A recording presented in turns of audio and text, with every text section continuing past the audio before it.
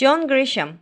John Grisham was born on 8th of February 1955 in Jonesboro, Arkansas, the United States.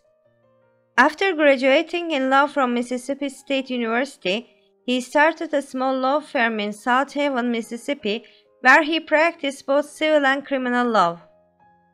In 1983, he was elected to the Mississippi House of Representatives, the lower house in the U.S. Parliament.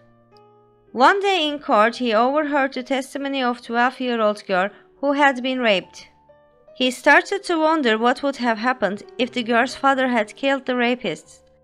And he started to write his first novel, A Time to Kill, which deals with the theme of a black man in Mississippi who murders the rapist of his young daughter.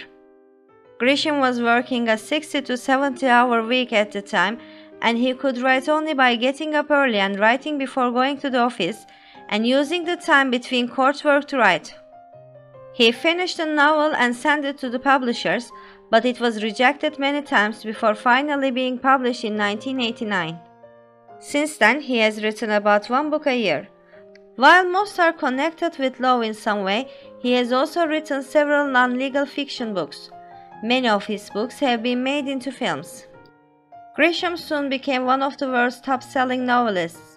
There are now more than 225 million copies of his books in print in 30 languages.